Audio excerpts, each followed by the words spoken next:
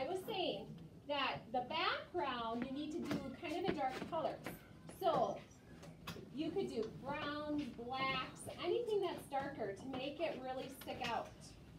Then when you're done with this, when you got your abstract leaf colored, you're going to cut.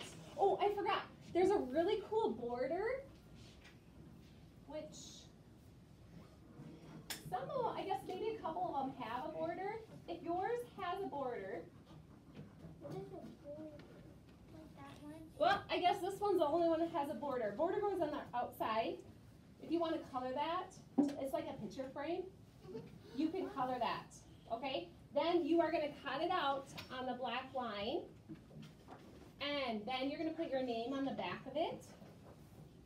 And then Mrs. Murphy is going to put this on black construction paper so that we can hang them from our little clips in our room. Okay? So, and I will try to get yours. I'll try to get yours near your desk.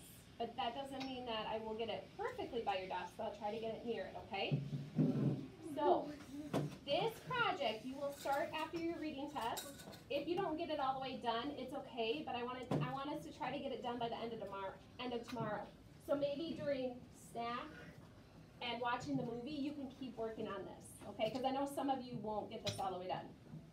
Okay, any questions?